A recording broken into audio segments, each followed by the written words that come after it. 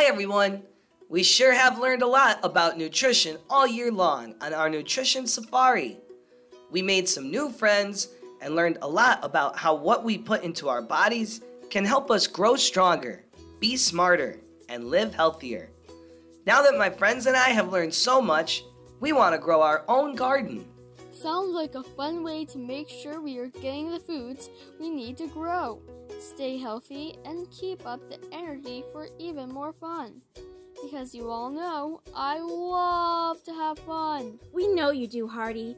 Eating food fresh from the garden is the best time to get all the good nutrients and vitamins from the food.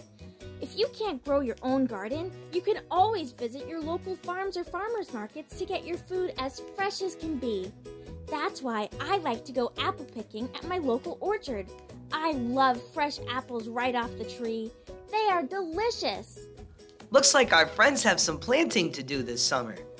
There are all sorts of fresh fruits, veggies, and herbs we can grow to add fresh, delicious food to our diets.